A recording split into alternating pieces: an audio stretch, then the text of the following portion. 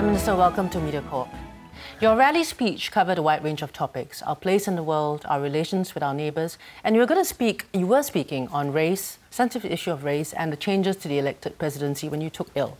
So hence today we're here to discuss those topics. But before that, the question on everyone's mind: how is your health? I'm all right.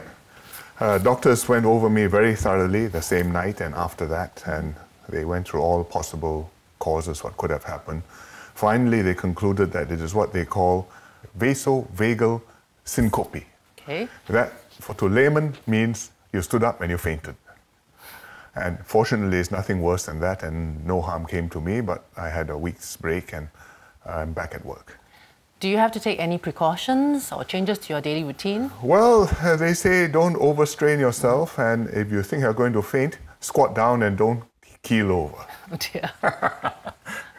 And when you're travelling, are there new things that you have to do for your routine? Well, I usually have a doctor travel with me when I'm going on working trips. I just have to keep a sustainable pace. So let's get back to the rally speech. Yes. And what you wanted to discuss. Yes.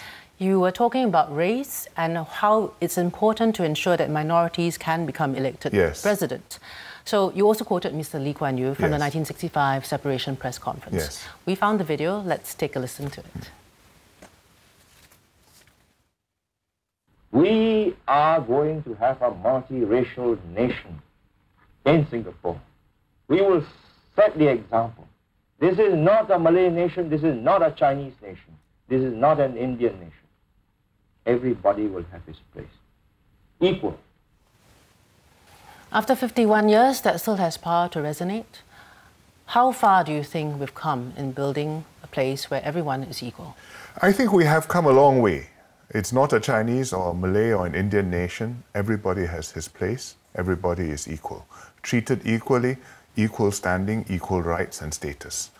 And if you look at the survey which CNA did recently with IPS, it shows that people believe in this ideal and believe that we have made progress towards this ideal. I mean, they don't think that people should be treated favorably. They don't believe that they are being treated favorably. And they believe that anybody who works hard will be able to do well, which is what it should be.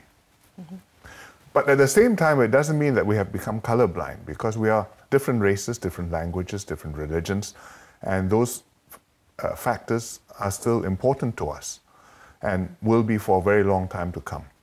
Okay, PM, let's talk about that survey that you mentioned, the CNA IPS survey again.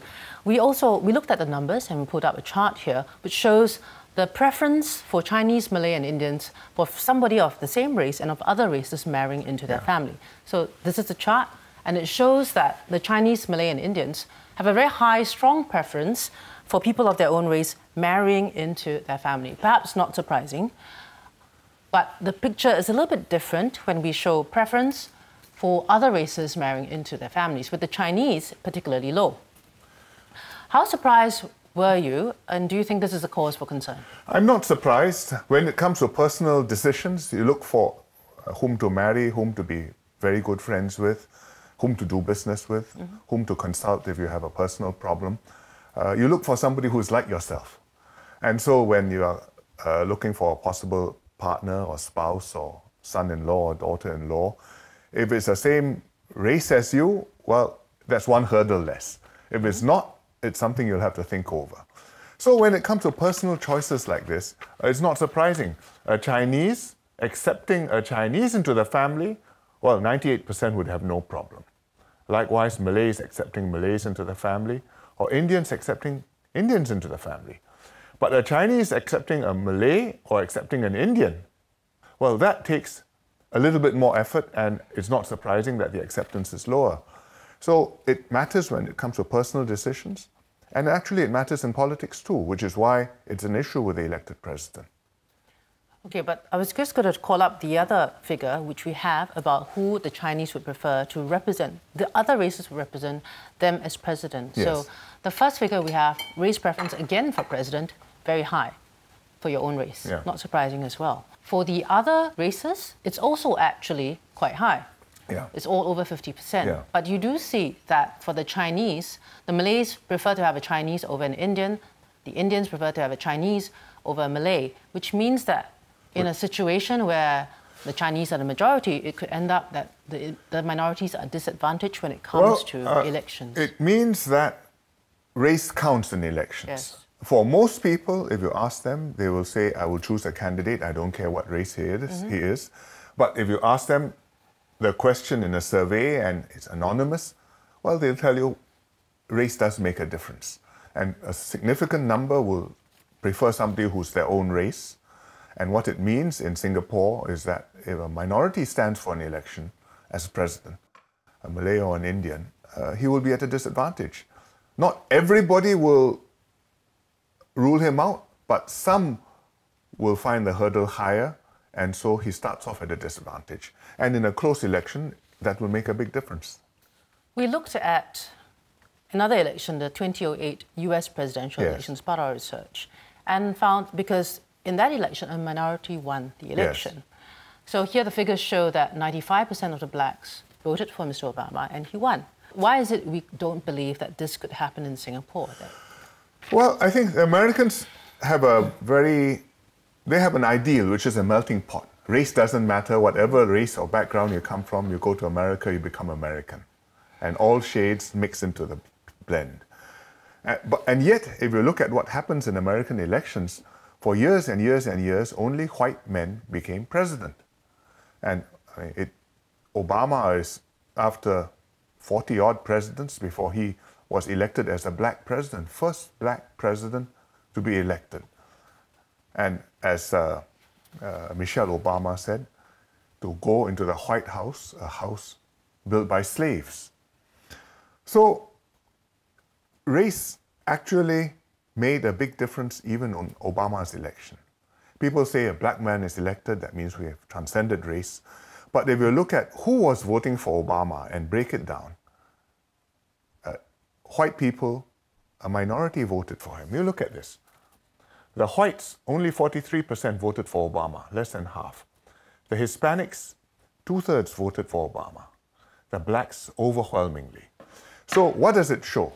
It shows that a black man can now win, but it shows that race is still a big factor in American elections, which is not so surprising. And in Singapore, can it happen? Well, not as extreme as this, but I think in Singapore, race is also a factor. And it puts into perspective our position that it's something which is not quite natural, something which we have to accept, and something which we have to take into account and decide what we're going to do about.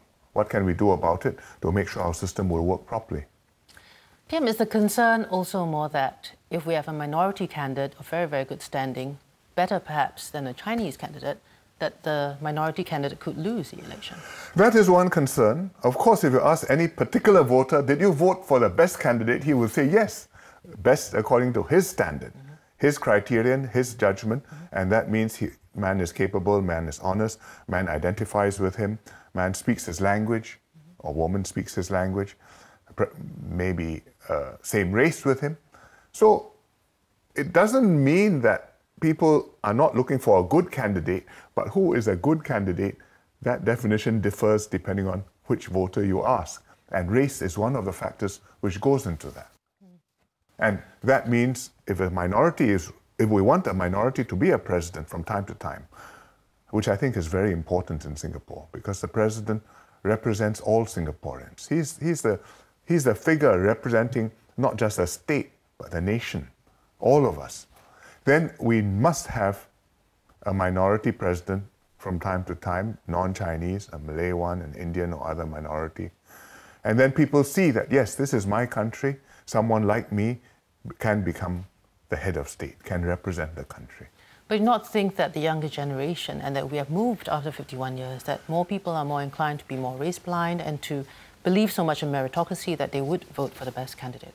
Well, I think that there is a difference with the younger ones. If you break down the data in the survey which you showed earlier, amongst the younger ones, the distinction is less. In other words, they are less race conscious. But the distinction is still there, it hasn't disappeared, and I don't think it will disappear for a long time. How concerned are you about finding a good quality minority candidate, even with the changes? Do you think we have a large enough pool, and would you be satisfied with the quality of looking at the criteria today? Well, there are qualified minority candidates. The pool is still not as big as it is for the Chinese candidates, obviously, but I think over time it will grow. And you can see as the communities have progressed, the Malays, the Indians, and more of them are in the professional ranks and will rise up in the system. In the public sector, there will be. In the private sector too, you see them rising, running companies in the professions. So I think that this will be less of a problem in terms of numbers, but in terms of getting elected, it is something which we have to continue to pay attention to. We'll have to go for a short break right now.